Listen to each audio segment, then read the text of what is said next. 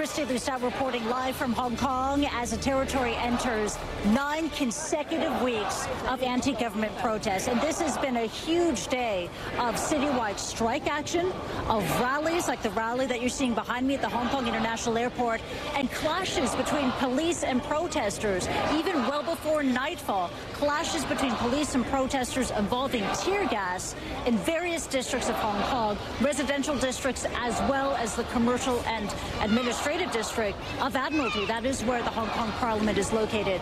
Let me give you the scene of what's happening here. Earlier in the day at the Hong Kong International Airport, there was the strike action. Over 2,300 airport workers took the day off the job, and that turned into travel chaos. Over 100 flights were canceled. The situation has stabilized somewhat, but a sit-in has emerged with this protest underway.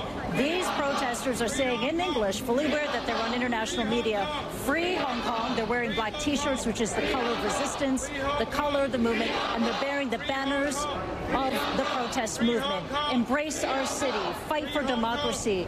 In Chinese, reading against the extradition bill, against extradition to China. They're saying that they're protesting against what they believe is a dysfunctional government. They want to, quote, save Hong Kong from tyranny, and also against police brutality.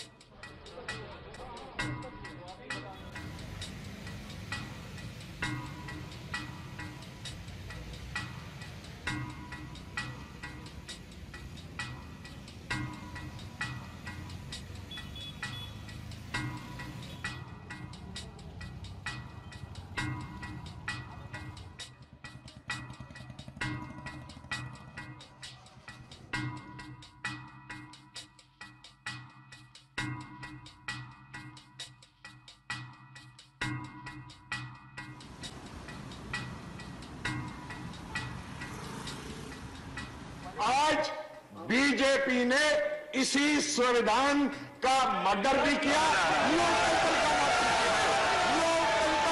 Democracy का murder किया।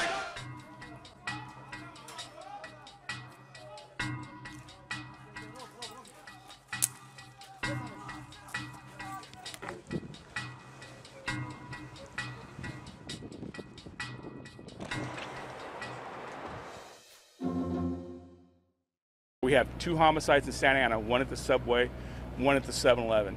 We have the 2 homicides in the apartment complex right behind me, the multiple robberies, and we have 2 other people that were stabbed. The guy at the Chevron that nearly lost his nose, and we have the female at the insurance company who fought off the suspect during the robbery. So we have 2 victims that are stabbed with serious injuries. The male and female are expected to survive. They're in stable condition at a local trauma center.